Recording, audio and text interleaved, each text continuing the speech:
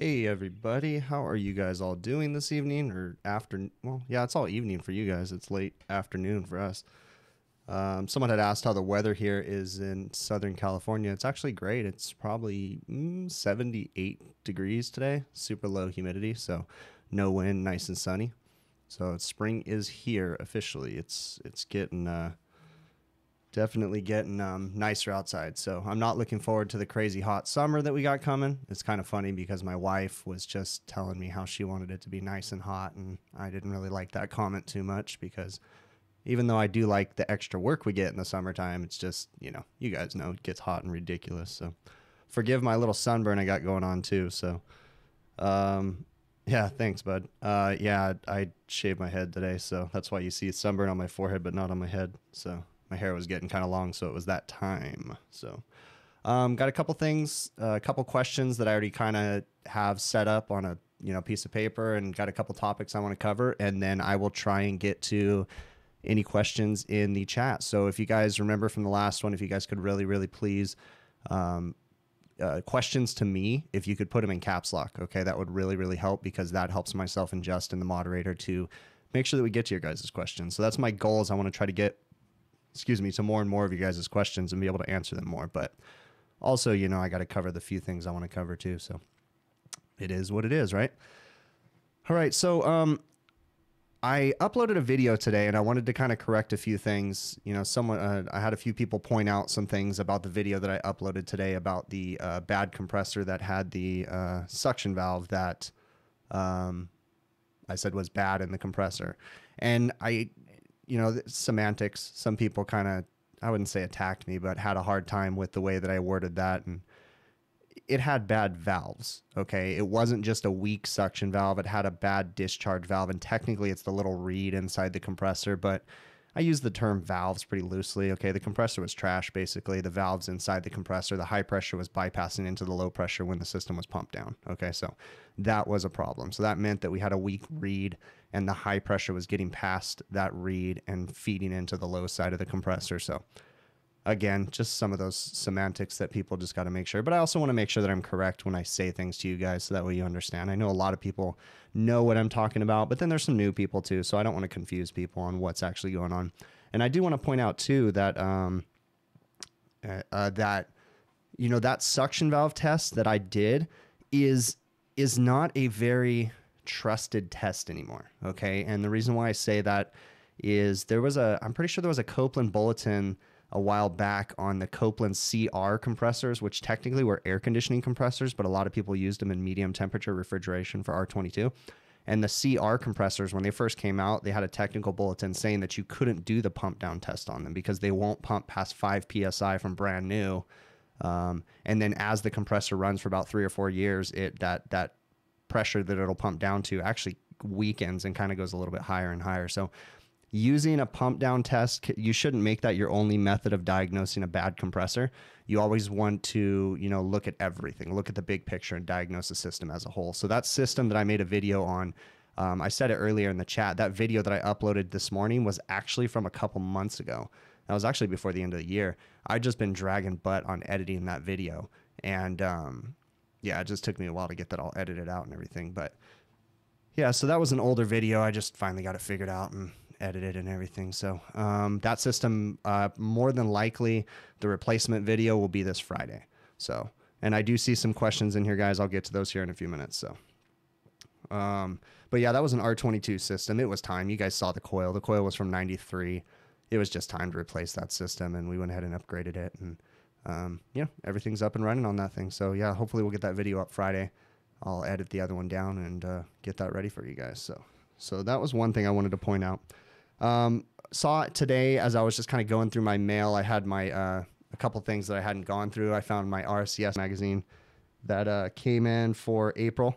If you guys haven't, if you don't subscribe, you get the RCS journal. Lots of great information in there. I probably shouldn't put that right there because my address is on there, so don't be a troll. But yeah, the RCS journal, if you guys don't already subscribe to that magazine, you probably should. You go to rcs.org. If you don't, I think you might be able to get like a free 1-year subscription. If you ever go to the trade shows and RCS is there, they've always got something going on there saying where you can get a subscription for like a year or something like that for free. And if you're a member of RSCS, then you get the magazine automatically. So anyways, in that magazine, there's a great article about evacuating systems, proper vacuum procedures. It's actually a 2-part article. So the first part is just basically talking about a vacuum. And then the second part is going to be talking about setting the system up and hooking your hoses up and all that good stuff. So thought that was a pretty cool article. So you guys should search that one out. And I believe you can do digital copies of that magazine too if you guys don't like a print. I prefer, I'm old school, so I like to hold it in my hand. So that's just me. I'm just an old school person. I still like the, my troubleshooting books and different things to be physical copies versus like a, whatever you want to call a copy. So, okay. So I did see a question. I'm going to try to get to this real quick. Someone asked me, let me go back up into here. Let's see. Where's it at? There we go. How often should the cooling pads on swamp coolers be changed? Manuel, it really depends on your climate. Okay. So I have a customer in Palm Springs where it's very dry, and that swamp cooler, it's actually on that rack that you guys saw the video from today. It's on that piece of junk rack. It's a pre-cooler for the entire rack. That swamp cooler, the pads have to be changed on that every 3 months. Because it runs 24/7. It's super dry out there and they have really hard water. So they get mineral deposits all over it. And the pads are so bad that you can't even clean them. They just get calcified ridiculously bad. So it all depends on your water quality and where you're located and stuff. I have other places like here in the Inland Empire where I'm at in Southern California that we can go probably 2 years on some locations where it's not as hot. And the swamp cooler only runs, essentially when the exhaust fans are running or something. So yeah, it just depends on the area. But, once they become so calcified that you can't rinse the calcium off and they're no longer soft and you can't clean them, then it's time to change the pads. And on a swamp cooler too, you're better off with as cheap as they're made, especially the ones that have like the straw pads. You're better off doing a full overhaul, change the water float, temperature controller if it has one, the belt, oil all the bearings, and change the pads, drain it, and possibly change the water pump at the same time. It's not a huge expense, and those parts fail so often that you might as well, when you're doing a tune-up on it, you should just really change those. That's the way I roll because they last a lot longer that way. Now, my particular customer that I have to change the pads every 3 months, I don't necessarily change the water pump every 3 months, but it's more or less on the customers where I have to change the pads like every year or every 2 years. Then it's time to change the float and the water pump and all that good stuff. That's just my opinion. To each their own. I don't want you guys to push products on people that they don't need. So you guys have to make those judgment calls yourself. So, okay. Go down here. All right. That was another question that came up too. Forgive me. I'm sorry if I forgot your name. You started in the beginning of the chat. Actually, I can just go back up here. It was Frank Bradley. Asked me about my methods of changing motor sheaves and motor pulleys and that kind of stuff. Okay, so I have a pulley puller from a very long time ago. I think it was my dad's when I started working with him, and it's lasted me forever. I still use it to this day. So I can't tell you the name of it because it's not on there anymore. But it's just a standard puller, okay? Just your standard 3-arm puller. You can adjust them to the different lengths. This thing will get pulleys and bearings and all that good stuff off. There's a company, actually, who is it? It's called, the tool is called the Black Max puller. It's made by CPS. You can get it at your local supply houses. I've seen it. I haven't used it. I don't know if it'll last as long as this one because this one's lasts 15 plus years. But yeah, CPS makes one. It looks pretty decent. I think they've got some newer ones that have new technology, and they got springs and different things in them. I have also seen them at my local hardware stores, not like a cheap Harbor Freight one, but I've seen some other ones at local hardware stores that also have spring mechanisms inside of them and different things too. So that will definitely do your job when you want to pull anything off, whether it be a bearing. Another thing too, if you're changing like a pillow block bearing, this is more of a visual, but I can kind of describe it to you. A little cheat for a pillow block bearing is depending on the bearing size. Like if what you want to do is go get a piece of black iron or galvanized pipe that's bigger than the shaft, just bigger than the shaft so it can slide over the shaft. And you can put it on the bearing, and then just tap the black iron or the galvanized pipe, and it'll push the bearing further onto the shaft. Of course, before you do that, you want to sand the shaft and clean it up on the other side of the bearing. Once you get that bearing pushed further on the shaft, then you can sand underneath it and in front of it, and then you'll be able to slide the bearing right off. So that's another method for changing like pillow block bearings. It's not very common that we get to change pillow block bearings anymore, at least with working in restaurants, because they just change things now. Nobody wants to put $1,200 into an exhaust fan when they can go buy a cheap, captive air one, which, I mean, they last for a while, so they get them by. So, hello to everybody that's coming in. I see you guys all saying hi. So, Manuel, you said, is there any way to help quiet the vibration on a barred wall unit that is on a trail office? Bud, the vibration is coming from something. So you've got a blower assembly that's out of balance. You've got a condenser fan motor that's out of balance, or you've got something that's wrong in your compressor, more than likely that's causing that unit to vibrate. It's not the unit itself. You need to investigate why it's vibrating, and that will solve your problem. So exactly. Yeah. Find what's vibrating and then change it. So yeah, auto parts sell those pulley pullers too. I don't know. It might get the job done. I'm not a fan of spending a bunch, but, Chris H, you want to know my thoughts on RX11 flush. So that's actually on my topic right now. So, and I'm going to go ahead and cover that. That's something else that I was going to cover. So, I had some other questions on my video that I posted on Friday, which was a grounded compressor. Okay. There was a lot of things wrong with that AC. You guys, if you watched the video, you saw that it had a big airflow problem. Okay. On top of that, the low pressure controls between the first and the second stage were swapped. So if there was a low pressure problem on the second stage, which is the compressor that I replaced, the compressor wouldn't have shut off because it was monitoring the first stage, right? Then on top of that, you guys see how close that condenser was to the wall. It was about 10 inches away from a wall, and that's a 12-ton unit. What else was wrong with it? Oh, and it had a massive airflow problem. Someone had brought up, because I pointed out, I think in the video, that we had like 1.38 or 1.28 static pressure, total external static across the package unit. And someone, Dimitri, thank you so very much, man. I really appreciate it. So someone had pointed out that, well, package units are meant to run 1 inch of static. Yes, a lot of package units are, and some of them are meant to run more, okay? But they're not meant to run 1 inch of static on the supply side, all right? That unit had over 1 inch of static just on the supply side, and the return side of that unit actually wasn't ducted. The return side was pulling attic air. So that's why you had no pressure drop basically across the return. The only pressure drop was going through the curb adapter basically. Then once it dropped out of the curb adapter, it just went straight into the attic, and then they just have open grills inside the ceiling in the restaurant. So that unit had a lot of problems. Now let's get back to the compressor replacement. So when I changed the compressor on that, I didn't have room in the system. I made a judgment call that I wasn't going to put in a suction filter dryer. Okay. And the reason why I did that was because if you install a suction filter dryer, majority of the time you're supposed to go back and replace it.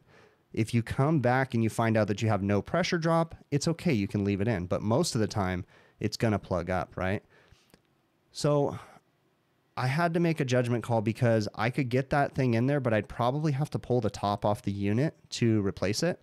So I decided to run without a suction filter dryer on that system. I did put a high acid, a Sporlan 16.3 HH, so a 16 cubic inch, 3/8 inch line size with the HH core. So that was the high acid core. I did put that in there. Now, I did not use any flush in the system, and I'm going to tell you guys why. Ever since I heard, well, I was kind of already getting a little skeptical about using these flushes and different things, okay? Because I never really saw any big results by using a flush, even like an acid neutralizer. I never got a big result out of it. And I was always kind of curious as to what I was adding to the system. And the flush, it's really easy to put flush in there, and if you don't do it right, it could get stuck in the system. So I was very skeptical about using the flush. And then when it came to the acid neutralizers, like the acid scavenger or whatever, one of those new Calgon products, I don't know. I felt uncomfortable putting them in the system because, I remember coming up in the trade, I was taught you were never supposed to put anything in the system. But then all of a sudden we really started listening to these supply houses, and the supply houses were telling us, oh yeah, use this stuff. It's safe. It's manufacturer recommended. And so we just started using everything. Now, I got to be fair. and say that I never saw a real problem from using flush, and I never saw a real problem from using an acid neutralizer, but I just didn't feel comfortable using them. So I was getting kind of leery about using them, and I was really starting to like lean off of it. And then when the first time I heard John Pastorello from Refrigeration Technologies on, I think it was Brian Orr's podcast, or I'm pretty sure that was the first time I heard him. And he was really talking about what those chemicals are and he was just breaking it down. It just really set me over the edge. And I just kind of decided to stop using those unless I had to. Now, I'm not going to lie and say I haven't used them since that podcast, but I've just really been coming back and taking it easy on using them. In this particular system, I really thought it wasn't that contaminated. The oil was contained in the compressor. I think there might have been like 5 ounces or 4 ounces of oil that was unaccounted for, right? I think when I poured the oil out of that compressor. So it was just a couple ounces. So I really didn't think that the system was contaminated enough to put a flush or an acid neutralizer in there, okay? So I'm not knocking anybody for using flushes or acid neutralizers. I'm not going to knock you for using dye. I'm not going to knock you for using a leak sealant, okay? It's just not what I want to do. I don't want to be putting that stuff in the system if I don't have to, okay? Because I just don't know what's going to happen later, especially with these new systems. They're super high efficient. I don't want to cause problems. So my outlook on it is I'm going to try not to use any neutralizers or flushes or anything in my system. So, to each their own. I'm not judging anybody for doing it. So, yeah, Frank,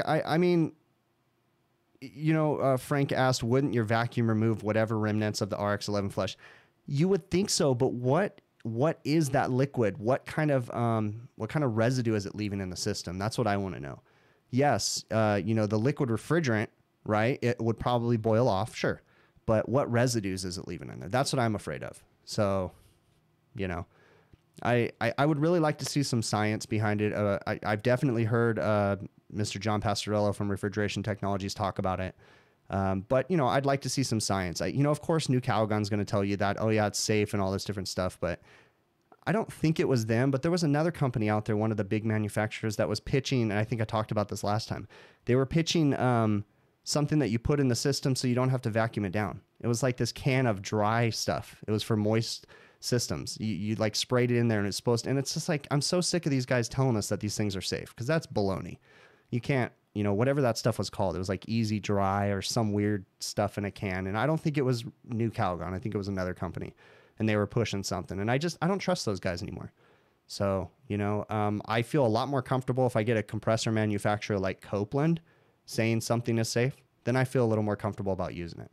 But, until they're willing to stand behind it, I'm kind of a little leery about using the flushes and the neutralizers and stuff. So, Manuel Nahar asked if there's any classes that are being offered this year I recommend to take. Off the top of my head right now, I don't know. It depends on your area. Look up your local RSES chapter, rses.org. Find out where they have local meetings. Those are usually free classes unless it's like a seminar, and those might cost some money. But, here in Southern California, we have the Energy Education Center in Irwindale, and then there's a sister to that at SoCal Gas in Downey, and they offer all kinds of subsidized training classes that are great. It's through iHacky, IHACI. So that's kind of all off the top of my head. You can email me. I can try to send some more stuff, or maybe I can try to get them all written down and bring them up on my next live stream or something. So, all right. Let me see. What do you think compressor manufacturers are not giving? Oh, why do I think compressor manufacturers are not giving insight about chemicals? At least what I've heard from my Copeland reps is they don't mind approving a chemical for use in their compressors. But the way that it was told to me, and maybe this is complete baloney, but what Copeland has told me, their rep, was that they put a lot of money into researching and investigating chemicals. So if the manufacturer is willing to front the cost for that research, then I think Copeland is okay. They'll follow through. And if it comes back positive, then I could be talking complete crap right now, but I thought that's what I heard. I thought basically the amount of money that Copeland puts into it, they're not going to do it for free. And so basically, I think that was the gist of what I heard. So if the manufacturer was willing to front the cost and Copeland thought it was a good product, then I bet you that they would approve it, or at least give it a look and find out if it's safe for their systems. So, Is there any training simulators for HVAC? I don't know, Abraham. Not that I know there is. There's some apps and different things you can do. Yeah, there's go to Brian Orr is a really great resource for a lot of the training stuff too. HVACrschool.com. He has a lot of great training resources on there too for you guys that want to get online training if you don't already subscribe to his podcast and check his tech tips out and stuff like that. Okay, so you said you use the copper glue for drain lines because you're in New York City and they have to be copper, and some places require fire watch and burn permits. I wouldn't trust that stuff with pressure. Yeah, I'd be a little leery. I had one of the people, and this is going to actually segue into something else that I want to copy or talk about is, and guys, if I'm missing your guys' questions, you're not going to make us upset. Put them back in the chat again, okay? Because I'm going to talk for a minute. I might miss some more. So just keep putting them in the chat and we'll get to them, okay? So I want to bring up to you guys. So as my YouTube videos and my live stream gets bigger, right? We have quite a few followers now. And we have, a little bit of a presence, small little presence. And I kind of make videos in my little niche, which is restaurant refrigeration. I'm starting to get a lot of manufacturers reaching out to me. And a lot of the people, I'm going to be honest with you, I don't give the time of day. Okay. If I will converse with the manufacturer, I mean, I'm polite, I'm not rude, but people that are selling, like wanting to send me these weird products. Like I had a guy that wanted to send me like laundry additives, and it was weird. It was just weird stuff like deodorizers. And that's not my thing. I'm not pitching products. Okay. I'm not saying that I'll never work with someone. Okay. Because, here starting in May, yeah, there's going to be a sponsor on the videos and the podcast. Okay. But it's someone that I believe in. I'm not saying that I trust every single thing that they do, but they're a good company and I honestly trust them. Okay. I'm only willing to work with people that aren't selling snake oils and weird things that I wouldn't use myself. I'm not going to try to push things on you guys. Okay. So if you do hear me talking about something, I'm not endorsing it completely, but I'm just not going to be pushing weird stuff on you guys. So just know that. Okay. And I don't want to be, I get some companies, like for instance, there's a tool manufacturer that I'm technically still working with, but there's no money involved. They just sent me some tools to check out and stuff like that. But once I made a video and like showcased their tool, then they sent me an email asking me to change the title of my video and put links to where you can buy their tool. And that's not what I want to do. Like that's not how I want my channel to go. So I'm going to do this my way. And I'm going to try to not bombard you with a bunch of BS and weird crap and stuff like that. So hopefully you guys can trust when you see something that I say is an interesting product, okay? Like, for instance, that Field Piece S-Man 480. I really dig that product. Now, it's the new manifold that was just released. I've been beta testing it with a bunch of other really cool guys all over the United States, and we've all been testing it and beating it up and dropping it and kicking it and hosing it down and all kinds of stuff to try to test the limits of it. I'm not saying that thing's the best tool in the world, but it's a pretty good quality tool. I mean, I put it through my abuse and it works great. I'm not getting compensated for them by that or anything like that, but I just want you guys to know that I'm not going to try to push weird products on you guys. So, all right, I'll get off that rant. I don't know why I went into that for some reason, but all right. Hey, I want to point out, I'm going to put it in the chat right now. I did see, and I don't know if he wants me to do this or not, but I'm going to go ahead and put this in here. Control V. I noticed that Zach Ciota is going to start a new YouTube channel. I just put the link in there. You guys copy that link down and go subscribe to that. Be cool and don't ditch my stream right now but go subscribe to his new channel. It's not going to be an HVAC related thing. I think it's just going to be more just general talk about whatever. So I thought that was worth putting in there. So check that channel out for him. I'm sure he would appreciate some subs to that. Okay. Now I'm going to try to get some of your guys' questions again. Okay. So if, primetime, man, dude, I'm old school too, but you're going to have to make the jump, dude, because digital is, I'd say in 90% of the time, digital is better. There's a small percentage that it's not, but there's a very large percentage of where it's better. The biggest downside to digital gauges is the, what do you want to call it? What's it called? How fast they react.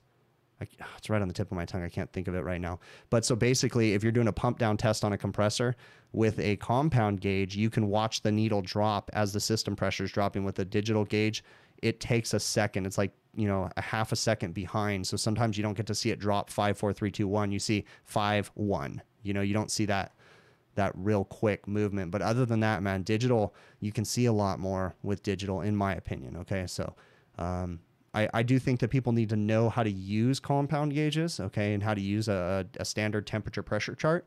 But once a technician's learn that, I think that digital is the way to go. So personal preference, no, you know, no, not judging anybody. But Joe65, thanks so much, man. I really appreciate it.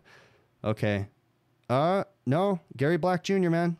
Use the field piece S-mans. They do fine. And I mean, they're not rated like waterproof, but they'll be fine in the rain. So, all right, you can get them wet. All right. I mean, you want to do your best to keep them out of the rain, but you know, you can get them occasionally wet. They can get drizzled on. They can handle some water. So, and so can a lot of the other ones too. But again, I'm not saying go drench them in water, but I will tell you guys that in the beta tests, we were told to hose those things down. And there's a lot of guys out there that were just hosing the damn things down, and they work just fine. So I'm not saying to go dip them in water, but they work good. Okay, Reefer Tech Mark, you said your industry is just now starting to go to 3-phase scrolls. Could you go into properly checking a scroll for, grounded, etc.? Yeah, scroll compressors, that is a whole thing. I'll try to put that on a thing to make a video on those, Reefer Tech Mark, okay? And I'll try to make an actual dedicated video on checking out scroll compressors and how scroll compressors work. It was actually brought up. Zach had asked in the last podcast, in the last live stream. Zach from HVAC Shop Talk. He had asked if I was going to have guests on here, and I think that'd be a really cool one if maybe we can have, because I want to. If I end up having guests on this live stream, I want it to be guests that I don't want it to be the same as everybody else's live streams, right? I don't want to have the same guests as everybody else does, or even at least if I do have a guest that someone else already has, I want to talk about things that are in my little niche, you know, working with light commercial refrigeration and, 3-phase stuff and different stuff. So maybe we could work something out with I have a local Copeland rep here or something like that. Maybe I could work something out with him. So, but yeah, I'll definitely try to make a video at a minimum on 3-phase compressors, scroll compressors, how they work and different stuff like that. So maybe we can get one cut apart and, all that fun stuff. I'll reach out to Copeland on that. Okay, so let's see.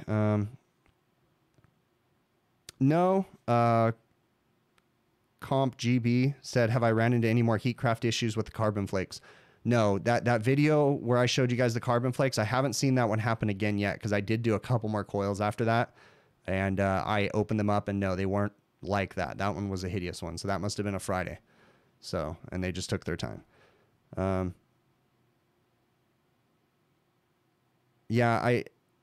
Sean Mack, yeah, Copeland, I've read something about that, a fake short to ground continuity readings on Copeland scrolls.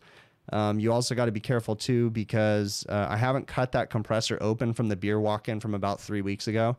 I still have it sitting at my shop, but that one is a 3-phase compressor. That was the one that had the external overload on it, and I want to cut it open to figure out if there's an internal overload too.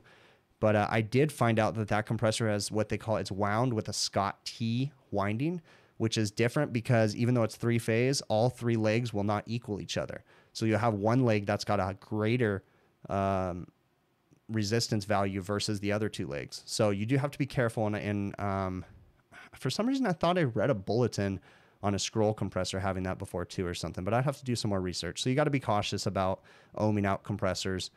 Copeland does have a tech bulletin about how inaccurate a mega ohm meter is on a scroll compressor. They definitely have a thing on that. And Copeland's basic stance on mega ohm meters is that they should be used for preventative maintenance measures and not necessarily like a walk up and say this compressor is bad.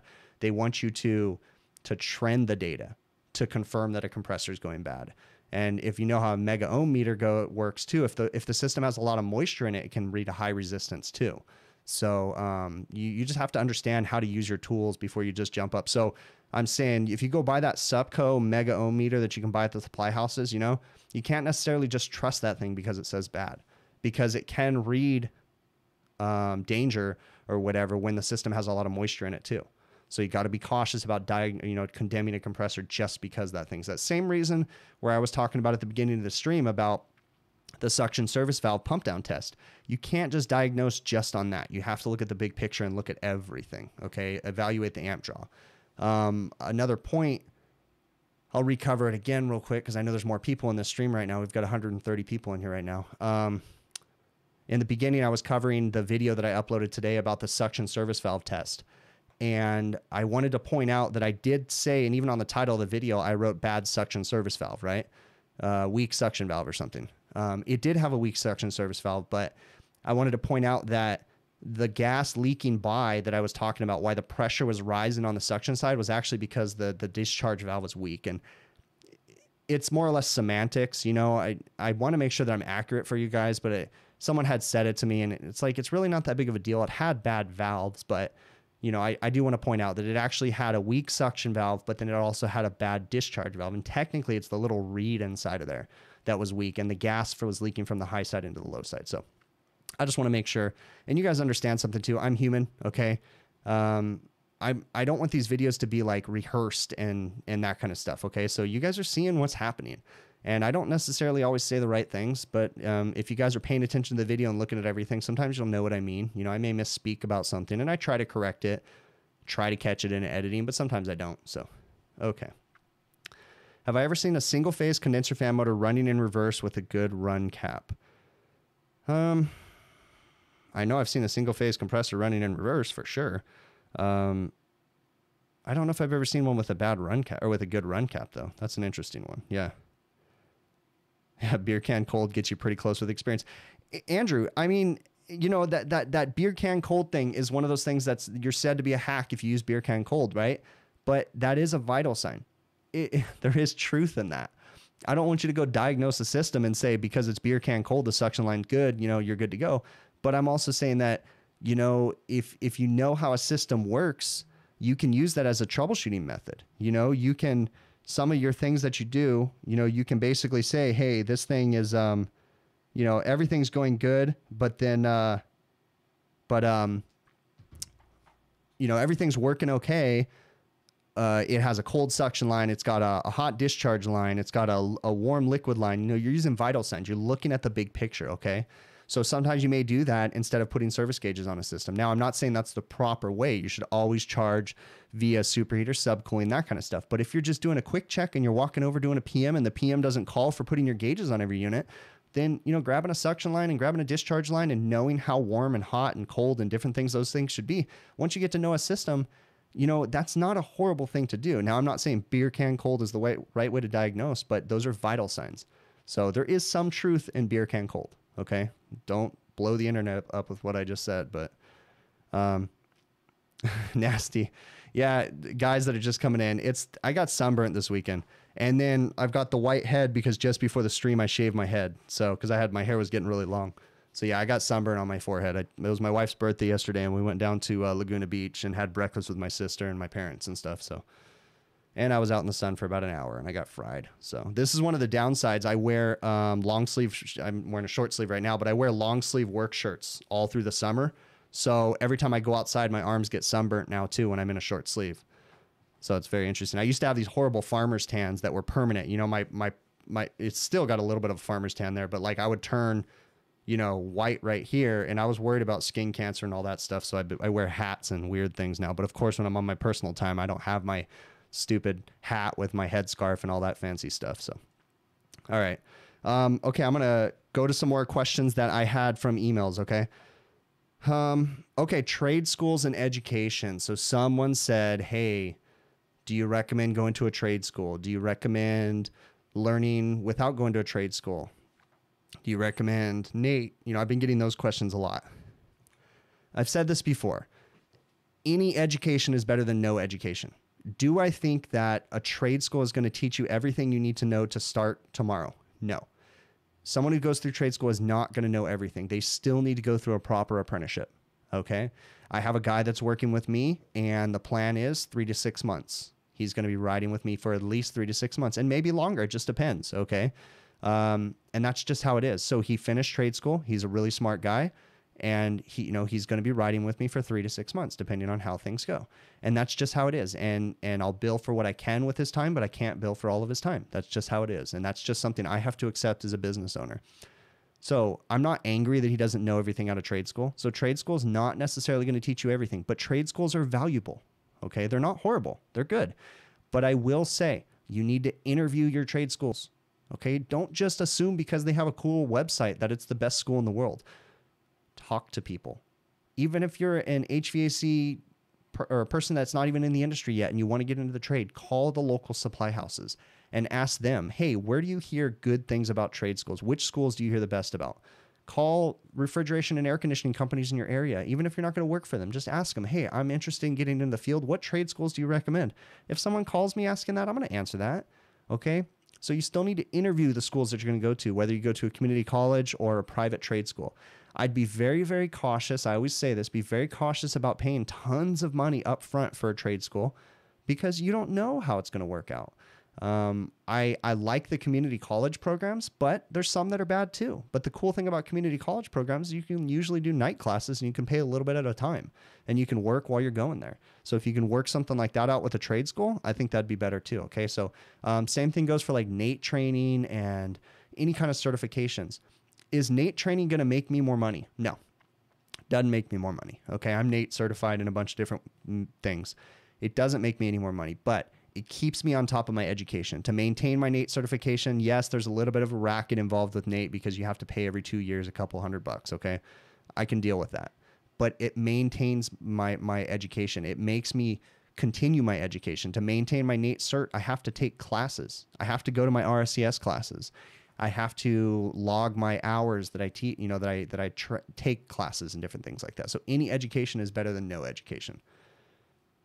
All right. Let me see what else I'm missing in here. I got some more stuff I want to cover, but I don't know. Oh, okay. I see what's going. Okay.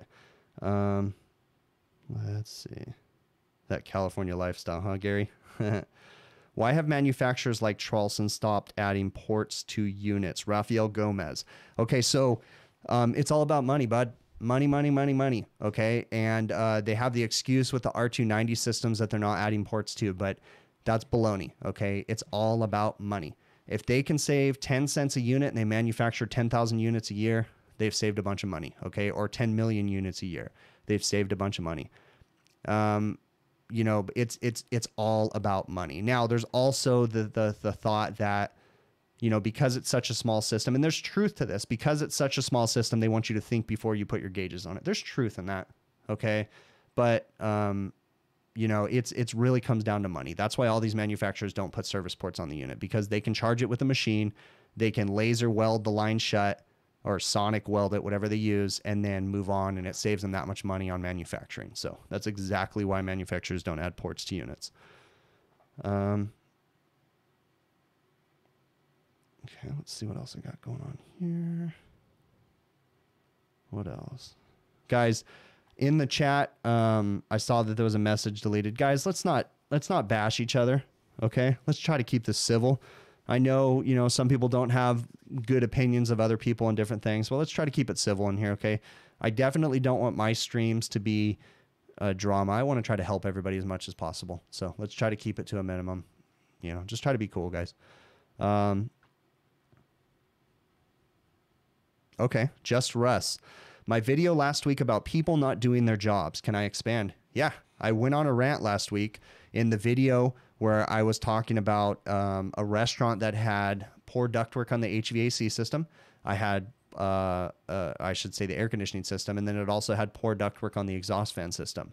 And this restaurant was built within the time frame that it had to pass all Title 24 codes, and it had to be inspected by the city. And I basically raised the question, whose fault was it? Was it the engineer that designed the system? Was it the technician or the mechanical contractor that installed the system? Was it the code inspector that inspected the system? Or was it the third-party verification company's problem that verified that all the system was correct? This is a very common thing in our industry. Okay, there was 4, let's just say people, right? In essence, that were responsible for that restaurant being the way that it was. It went through 4 methods of verification to make sure things were done right. And those 4 people all failed their jobs because that restaurant is operating with horrible ductwork, with, and it's very energy efficient. They lost a compressor with, they've got all kinds of problems. They've got smoke problems in their kitchen. And then on top of that, I got to also point out too, that particular restaurant last year, they called me in the middle of the summer when we had a massive thunderstorm, and they said exhaust fan stopped working, a fire sprinkler went off, and someone pulled the Ansel system. So I'm thinking they had a building fire. So I run over there, get to the restaurant. The fire marshal was there. They had the place closed down. There's water everywhere. And I'm talking to the fire marshal, and he's telling me this is that same building that has all those ductwork problems. He was telling me that what happened was the exhaust fan had a problem. There was definitely something wrong with the exhaust fan. It was running slow. Okay, that was a whole nother issue. But someone installed all the wrong fire sprinklers in the kitchen. The fire sprinklers temperature was too low, and the fire marshal said these are all the wrong sprinklers. So on top of all that, right? So then that one fire sprinkler went off, and one of the cooks got scared, and he pulled the Ansel system and set off the Ansel system. So on top of all the ductwork problems, they also installed all the wrong fire sprinklers at that location too. So what a cluster F that restaurant was. And it went through all the proper methods. It was permitted. It was, everybody did what they were supposed to do as far as pulling permits and getting approvals, but then nobody followed through that inspected that building, and nobody followed through that installed the equipment. I mean, it was just a mess. And that's a very common thing here in California, in the United States, and even in Canada and other countries. Everybody has reached out to me on that video when I went off on that rant and said it's not just there, it's everywhere. Like, that's just horrible that we can't do our jobs. You know that a lot of the third-party verification here in Southern California, so if we want to get a permit on something, we have to go through HERS Raters. HERS Raters are basically a third-party verification company that comes in and makes sure that we did our job right? It's very interesting because the point that the fact that we have to have a third-party verification company basically tells us that we're not doing our jobs right. We can't be trusted. And that's horrible, that we as contractors and technicians can't be trusted. But it's not just us, it's all trades. It's just a horrible thing. I don't know the answer. I have a lot of opinions about politics and all kinds of things, but I do not have the answers. I mean, it's crazy. So, okay, let me see what else I missed here. Have I thought about starting my own podcast? Dimitri. Hey guys, I want to point this out. So yes, I'll answer that right now, Dimitri. Anybody remember McDonald's in the late 80s, early 90s having these cups? This is from McDonald's from like 1992, 1989, somewhere in there. These little McDonald's cups with Snoopy and whatever, right? This has nothing to do with HVAC. So I was cleaning out my wife's grandmother's house, and apparently they collected those cups. So I've got like a set of like 20 of those cups. And I remember those from when I was a kid. And I love those things. They're so corny looking, but the funny thing is, I've had these things. They're glass. I've had them for 2 years now, and I wash them in the dishwasher every day. And the paint or anything's not wearing off the cups. It just shows you. It's probably cancer causing and all these bad things, but these things are lasting forever. So, all right. Let me get back to these. So, the question: have I ever thought about starting my own podcast? Dimitri, yeah, dude. It's just one of these things. I am going to start a podcast. I've already got the domain. I'm paying for it. I've got podcast hosting set up. It's just a matter of me recording it. The podcast is going to be called the Absence of Heat Podcast. I've got everything set up. I just haven't done it yet. So yes, I am going to do it. It's just a matter of me finding time. You guys understand something?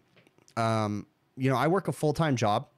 I run an HVAC company with my dad. We have employees where, we have normal business. I have a family. I have 2 daughters and a wife. And then I do these videos and these live streams, and I'm just trying to juggle the time to make sure that I can still spend time with my family and different things. But yes, there is a podcast coming. So that's why, that's why I bought these fancy mics and this fancy mixing board. Here, I'll see if I can pop this thing up here real quick. There we go. Let me close that and transfer over. That's why I have this funky mixing board, this Rode fancy mixing board, and this mic that I'm using and different things. And I have another mic just like this so I can have guests and different things for the podcast. I am going to do a podcast eventually. It's just a matter of me finding the time to do so, and I will do it. So it's just taking me some time to get to it. So I'll go ahead and transition back there. There we go. So yes, it will come for sure. It's just a matter of me getting off my lazy button doing it. So I could DJ in my off time. There you go. Okay, so best product to do an acid test or burnout test. Sporlin has a kit. It's a little acid test kit. You pour a little bit of the oil in a vial, shake it up, and the oil will change color when it's mixed with that, whatever product. Refrigeration Technologies has got an acid test kit. And then also there's the quick acid test that you have that little, that paper, and you put it on the Schrader and you poke it on there. I think it's made by Quick or something like that.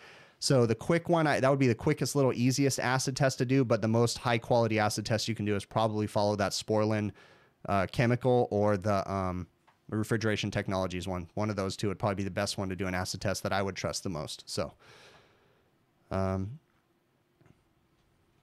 yeah, that'd be an interesting idea, Andrew. Andrew Hicks is saying he wants to be Chef Ramsay and go around to companies with bad reps and scream and throw stuff until they figure it out. Yeah, that'd be an interesting idea.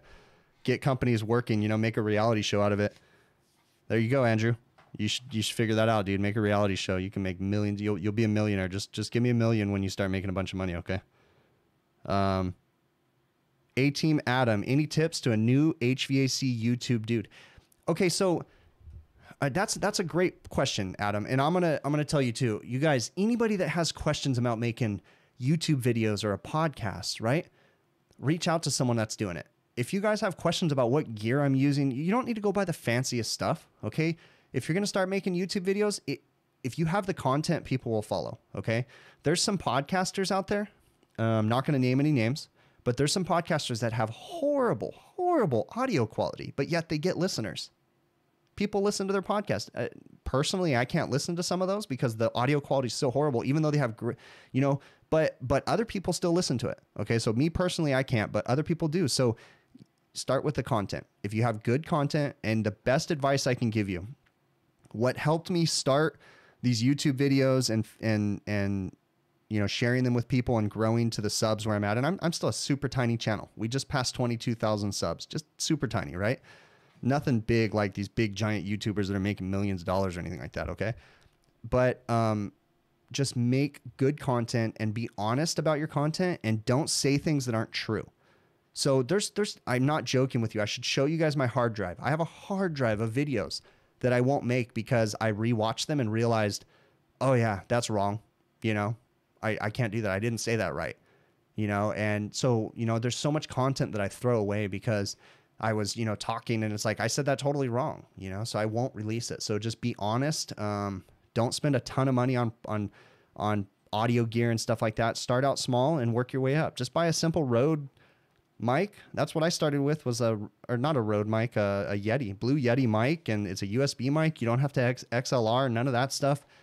Some people even make videos off their phones. There's all kinds of programs out there where you can make videos off your phones and different things. If you guys have questions about how I do the videos and different things, I can give you little tips, and just email me, hvacrvideos@gmail.com, and I'll send you guys the tips. But there's other podcasters out there too that are totally cool. So reach out to the other guys too.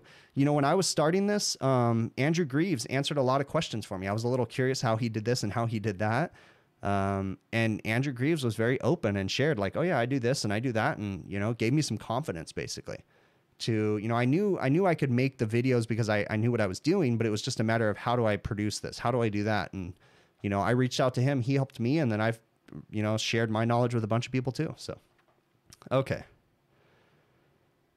Let's see. What am I missing? Yeah, don't let negative comments bother you either, just like Justin said. So, all right. Yep, be consistent on video uploads, just like Dizzy Dallas says. Definitely. Consistency. I upload Mondays and Fridays, and in the beginning it was Monday, Wednesday, and Friday to build my presence. I was draining myself. Monday, Wednesday, and Friday, a video every 3 videos a week, and it was killing me. But I did it, and that's what got me started. And I'm going to say dare I say the dangerous words, Facebook was very, very helpful for me. I share my stuff on Facebook. I don't really share it too much anymore. Every once in a while I share it in the groups, but I used to spam every group. Be careful about spamming groups too, because a lot of people don't appreciate that, but I did it in the beginning. It was a horrible thing. I regret doing it because I used to just basically put it in every single... And now I have people asking me, will you please post your stuff in my group? And I try to, but most of the time I just post on my own pages now. once I got a following on my Facebook page and my Facebook profile and different things. So, but yeah, Facebook definitely helped me too.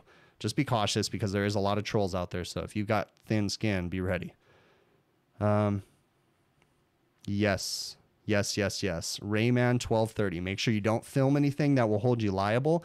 That's something you guys notice I'm very scared about in my videos. I don't film my customers' locations just to protect my customers. I'm not doing anything wrong, but I don't film where I'm at. I don't film people's faces.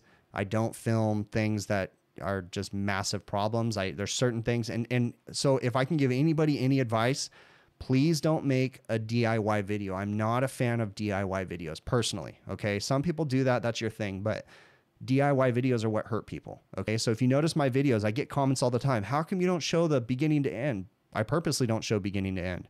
I show you guys a problem. I show you some interesting stuff in the middle and I show you the end. That's it. I do not show you from start to finish. I'm not going to show you how to turn on my torches, how to light them, how to do this. This is what I set my pressures at because that makes me liable. And I'm not going to do that. So be cautious about the things you say too. And make sure if you do say something, you're correct or put a disclaimer in there. And I would lean away from talking about controversial topics. So be cautious about that. Is that a redfish on my desk? That was a very, very quick eye there, Josh. Let's go back to that and see if I can pull that back up. Turn this off and pull that back. Yes, that is a redfish on my desk. I just ordered it right here. I just ordered it from True Tech Tools. I'm very interested in it. And let me transition this back. I'm very interested in it. This was not sent to me for free. I paid my own money for this. Very interesting. I have not even had the chance to use it. I just opened it, put it in my van, and I will be definitely putting it to use and checking it out.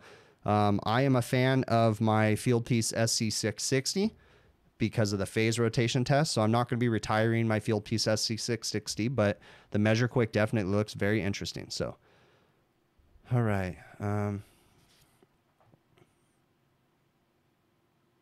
Exactly. Just like Justin said, that's the whole point of my videos because my videos are made for technicians. They're not made for homeowners or restaurant owners to try to fix their own stuff. That's not what my videos are ever going to be about. I could easily gain more subscribers. It's not about the subscribers. I'm not going to lie to you and say I don't make money from YouTube. I make a couple bucks from YouTube, but it's not about the money. I started making these videos for my own employees and it blew up from there. But to this day, my videos and tomorrow and the next day, my videos will never be a DIY. This is how you do this. Start at step 1 and it completes to step 10. No, my videos are for you guys that are technicians that want to learn. I don't care if homeowners or business owners want to watch these. So that way, and I do get some interesting feedback. I get people saying, man, I really like the level of quality you put into it. And then they ask me questions. My contractor told me this. And I say, yeah, that sounds very fair what he said. Okay. So it's good for business owners and stuff to watch these because they get to see what we actually go through and how hard we have to work. But my videos will never be a DIY show you from step 1 to step 10. No, not what my stuff's going to be. So, okay, guys. Isaac. Guys, I'm going to post this for Isaac in here so that way he can see. Hold on. Isaac is the username deaf, HVACR SoCal, and he is actually deaf. So I'm going to post this for him. It's the Redfish IDVM 550. So Isaac watches these. He can't hear what's going on. He can watch my videos via subtitles. He's a technician here in my area, but he can he watches the live stream and watches the chat, and then he kind of gets from them. So he's a really cool guy. Right on, Pablo. I appreciate it, man. I'm doing great, guys. Jim Tom, how old was I when I began running my business? So I work with my father.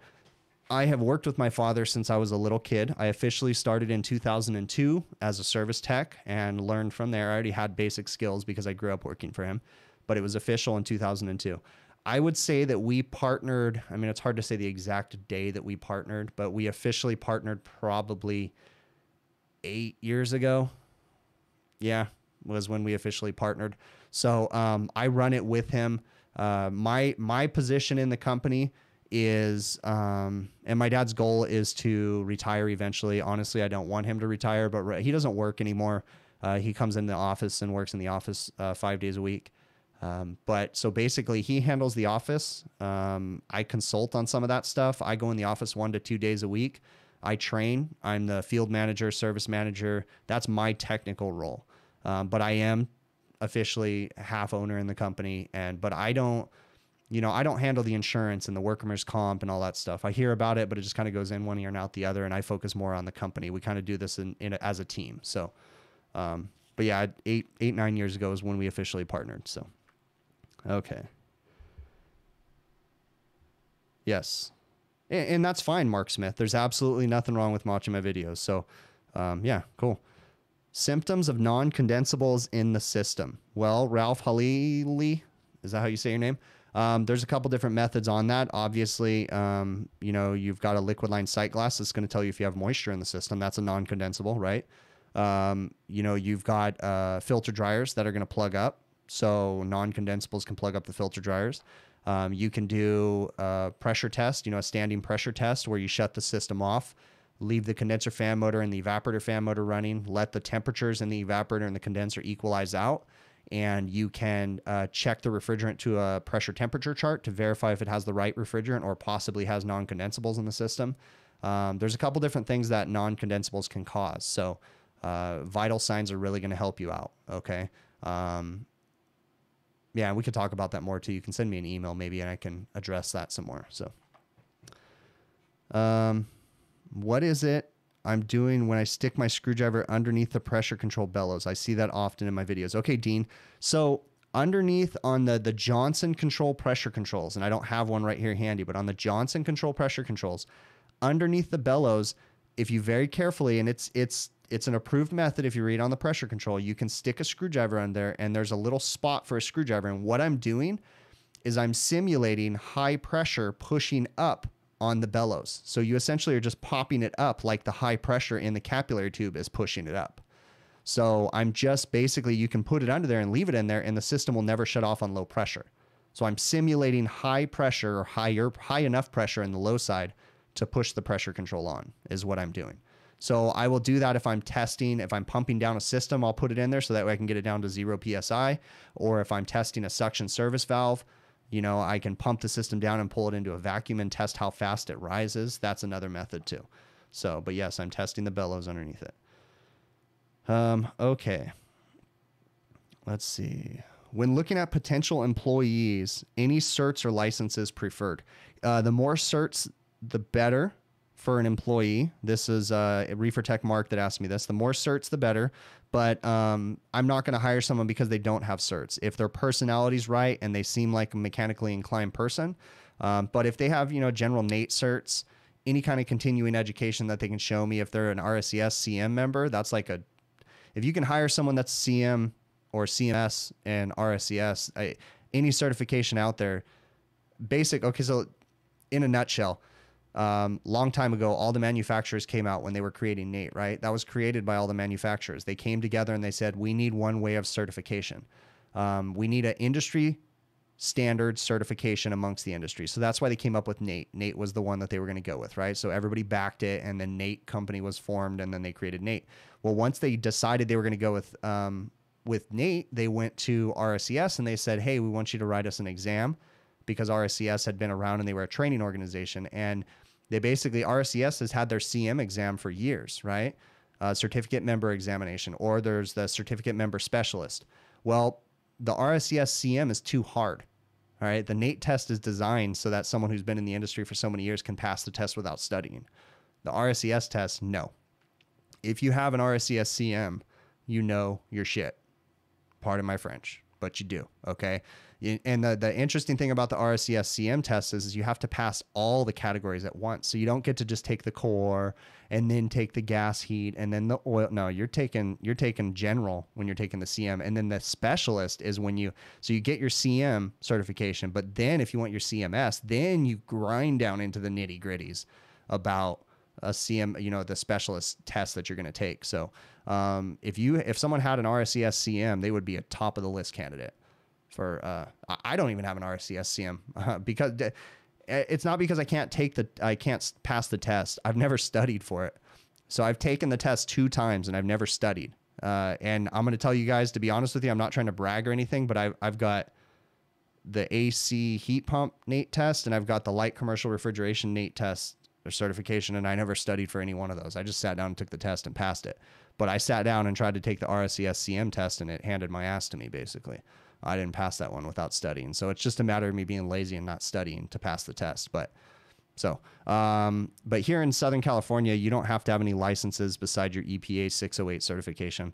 Other than that, any certifications that someone can show me, they're going to, make me consider them more. I appreciate anything that shows that you're interested in your education and interested in furthering yourself.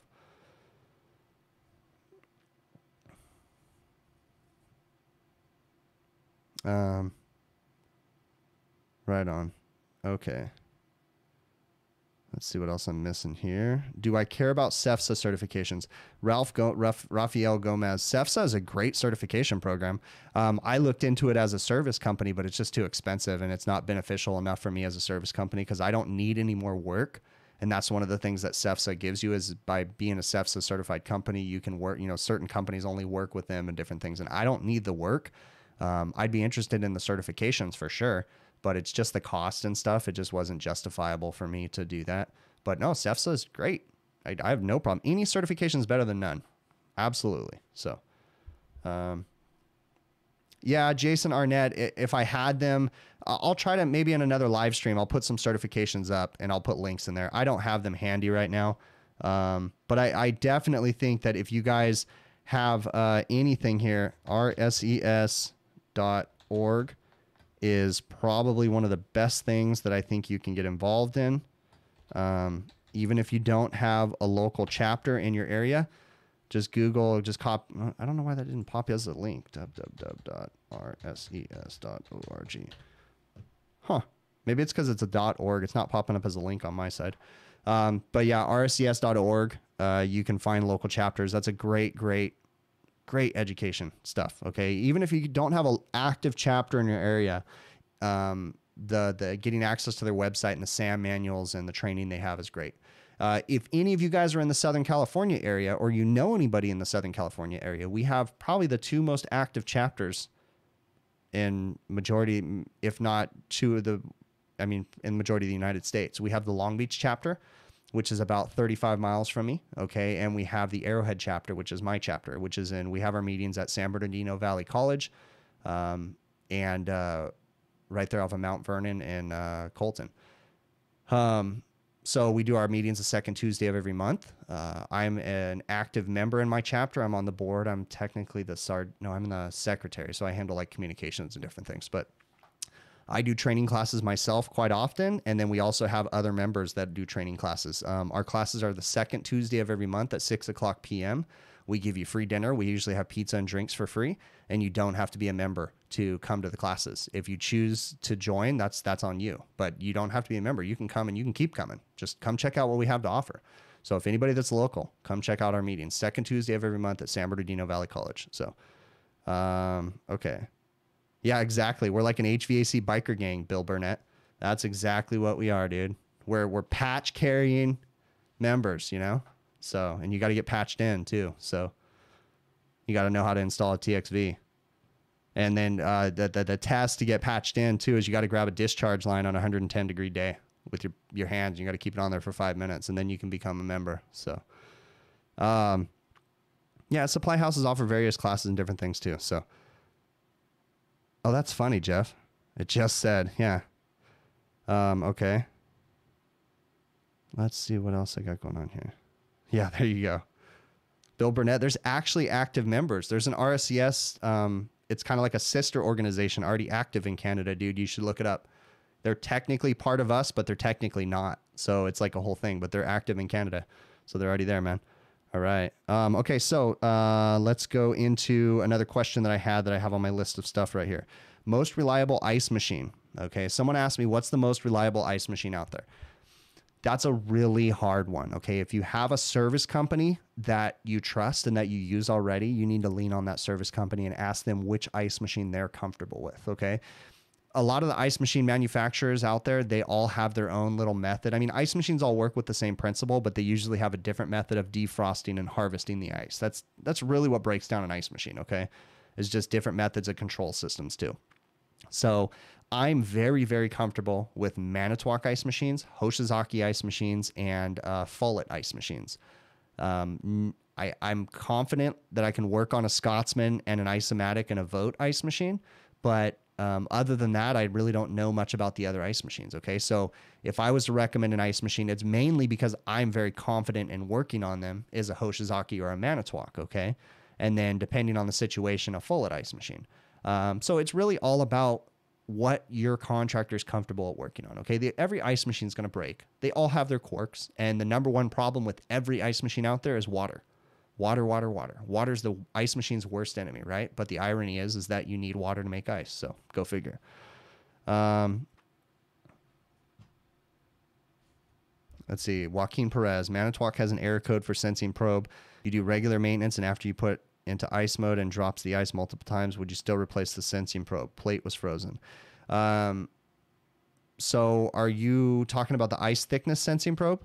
If it's the ice thickness sensing probe, there's a couple things going on with that, Joaquin. It could be, it depends on if it's a Indigo machine. I'm assuming it's an Indigo. It could be, it's technically a microphone if that's what you're talking about.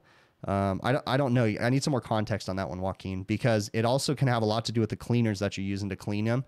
And if you're submersing the probes 100% in cleaner, sometimes they can mess with the probes too. So give me some more context on your question there, bud. Do I have a chapter in New York, Raphael? I don't know if there's a chapter in New York. There probably is. Just go to rscs.org and then there's a thing that says chapters. Find a chapter or whatever. Okay. Yeah, exactly. Scott said clean it. Hoshizaki, tops, then Manny. Worst is Scotsman.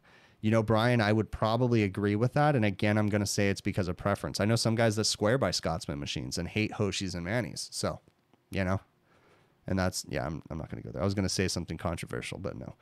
Okay. Bubbles in a sight glass when pressures are good. That was another question that I had. Someone said, hey, if I have good pressures, but I still have bubbles in my sight glass, what does that mean? That's like a whole podcast topic in itself, right? Okay, so sight glass. Sight glass is a window into the system at that point in the system, right? So if a sight glass is downstairs just before the expansion valve, that means that just before the expansion valve, there's not 100% liquid going to that expansion valve, okay?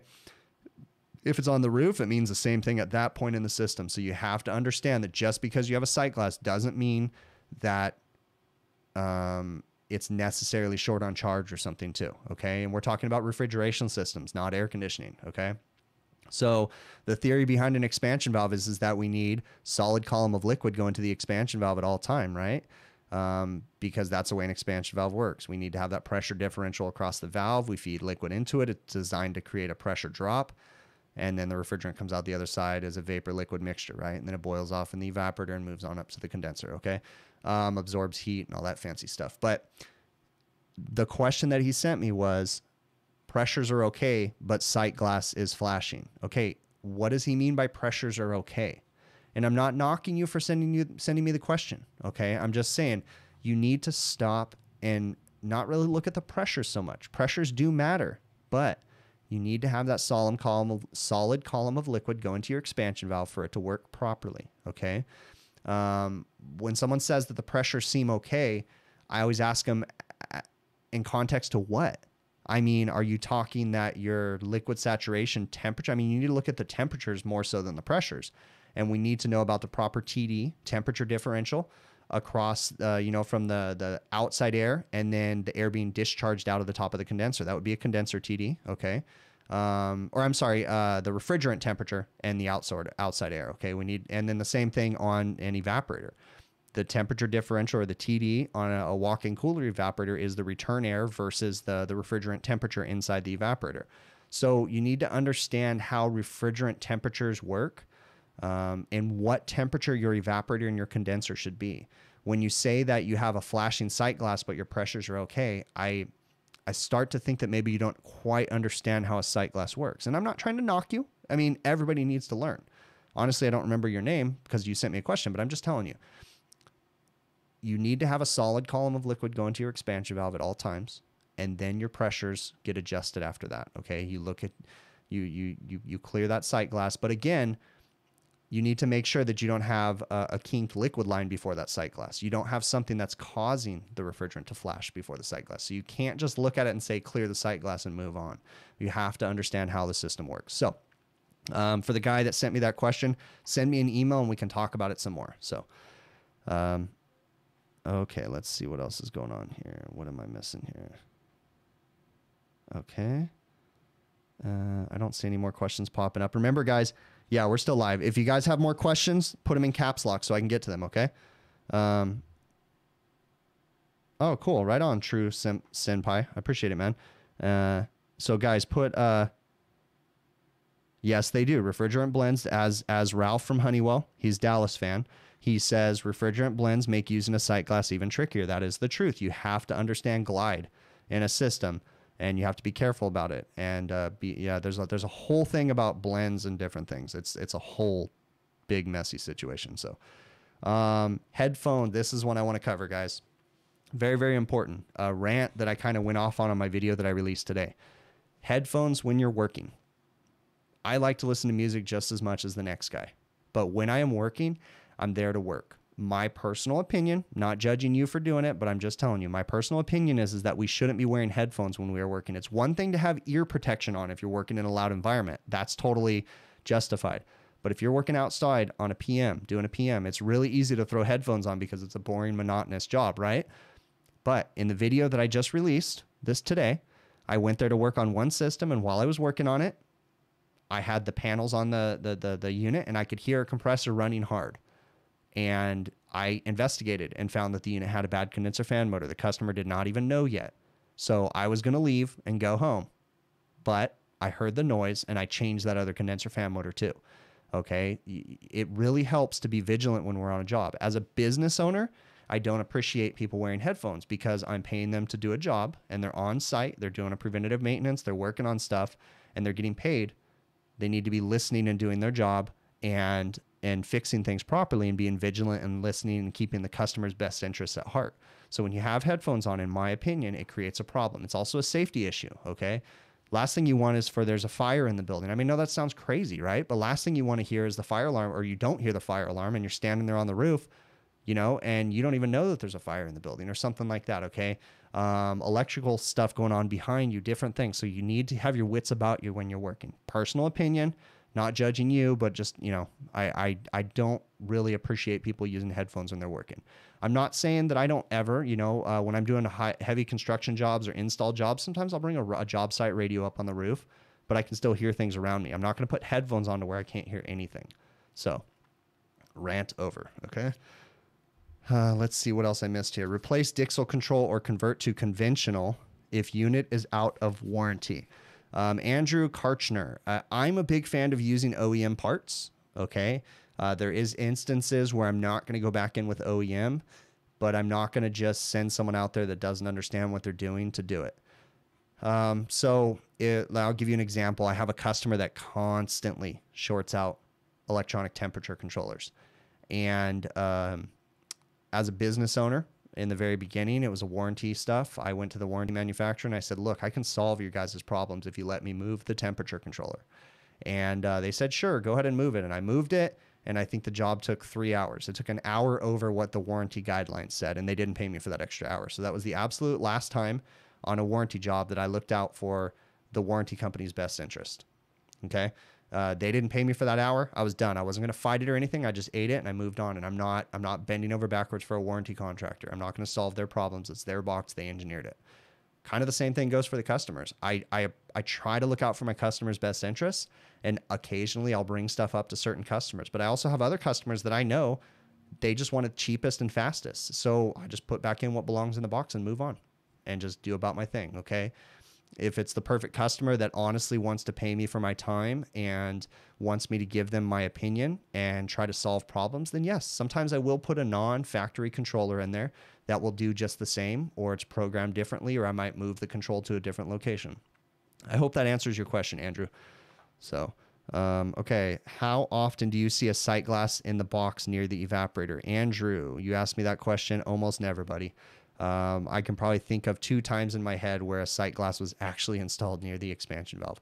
And the liquid line filter dryer was installed right next to the expansion valve too. And I'm going to be honest with you, it was a big pain in the butt because it was a big hospital and they had a giant industrial walk-in evaporator. And I pumped the system down, but there was still vapor boiling out of the evaporator. So it was really hard to change the liquid line filter dryer because there was still pressure in it. So it's very rare that you actually see a sight glass near the expansion valve, which if you guys don't already know, that's where a sight glass is technically supposed to be. So, okay, guys, we're kind of wrapping it up here because we're getting towards the end of the time. You guys, if I'm not answering questions or anything, you guys can feel free to send me an email and we might hit them on the next live stream. Raymond 1230. That is such a hard question, dude. The customer needs to convert it to POE oil, man. There's all kinds of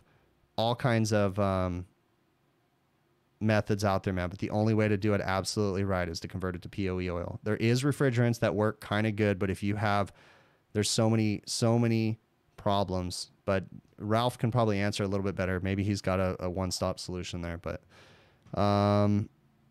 guys, I'm going to put Ralph's email address in here if you guys want to send him emails. Ralph is a real good guy. He's always active in the chat.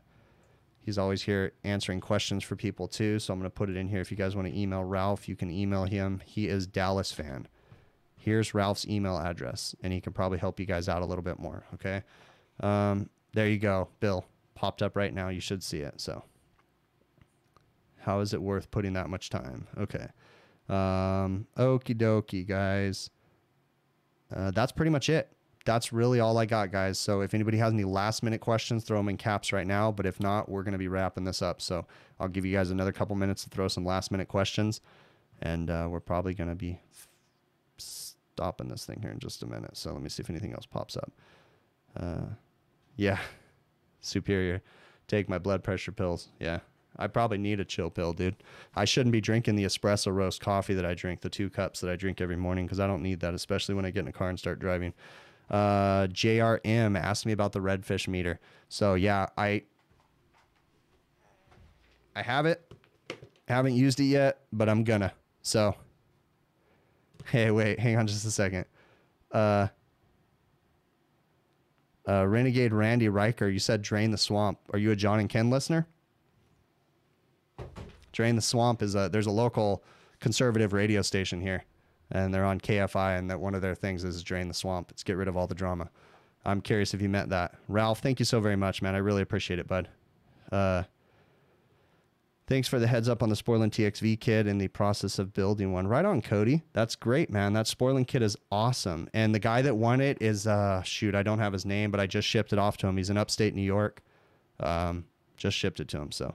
Have I come across any equipment doing carbon dioxide as a refrigerant? No, I want you to put the caps there. UXW Bill. That's helping me remember or get to your comment. I have not worked on anything CO2, but yes, I have seen them. A lot of the Coke dispenser refrigerators, like little tiny throwaway refrigerators, they have CO2 in them. So I have not worked on one, but I have seen them. So in the restaurants that I'm at. So, yeah, exactly. Yeah, Bill, I'm going to be closing this up too. So, how does my on-call work? Do you guys run full week at a time? Do you need 2 guys with what you guys do? Okay, Will Fonder, I am going to cover that. That's a really good one. If people are interested in what I'm about to tell you guys, you can send me an email at hvacrvideos@gmail.com. I'm going to type it in the chat. gmail.com. I think that's my email address. Yep, I typed it right. Okay, so here's how my on-call schedule works. And this is a pretty interesting way. We used to do 1 week at a time, but we don't anymore, okay? So the way that it works is we have one technician that covers Friday, Saturday, and Sunday. And all of our other technicians each get a day during the week, okay? So when it's technically your on-call weekend, you're only on call Friday, Saturday, Sunday. Then we have a rotating schedule. So you never get the same day every week, okay? So the way that it works is the guy that's on call, like for instance, I'm on call this weekend. Okay. So I'm on call Friday night, Saturday night, Sunday night. I am automatically on call next Thursday. And then every day I go back one day until it's my turn to be on call on the weekend again. And you can do that with a rotating group. So I have a 5-week rotation. Technically I have wait, hold on. I got to count how many employees I have. I have a 5-week rotation and I have myself. I have 4 technicians in my rotation right now, and I have an apprentice that I'm going to put into the rotation eventually. Okay. So I technically take 2 official calls, and then I have one guy that I back up on his calls too. So I'm on call 3 times in a row basically. But so that's how my call rotation works. Every technician gets 1 weekend, right? Or there's always 1 technician on the weekend, and then the other technicians fill the rest of the days. So our weekend is Friday, Saturday, Sunday, and then we do a rotating. So that way in the middle of the summer when it's super, super hot, you're not working a crazy busy normal day and then working every night that week either. Okay. It breaks it up and helps everybody. I think it really, really helps us. And then it's just a rotating schedule. So hopefully that makes sense to you guys. Okay. Oh, right on. Okay, Justin. Yeah, it works really well. So, yeah, exactly. Hopefully that makes sense to you guys. Yeah. So I don't do the 7 days anymore, Bill. I used to do it, but it just, yeah. Young Mafia, bud, you're going to need to send me an email. I'll answer that a little bit more. Okay. Gentlemen, I am going to wrap this up because we are coming up on an hour and a half right now. So I really appreciate, or gentlemen and ladies, I should say, I don't know if there's any girls in here. I really appreciate everybody in here. I'm super stoked with the giant crowd of people. We had like 100 and almost 30 people at one point. We're at 116 right now. I really appreciate the you guys watching my videos and all this stuff. Send me emails, send me feedback. I really appreciate the comments. I read every comment, try to answer as many as I can. Okay. Thanks so much. And we're going to go ahead and transition on over here. If I can figure out how to change that over and change that back, and I will see you guys next week.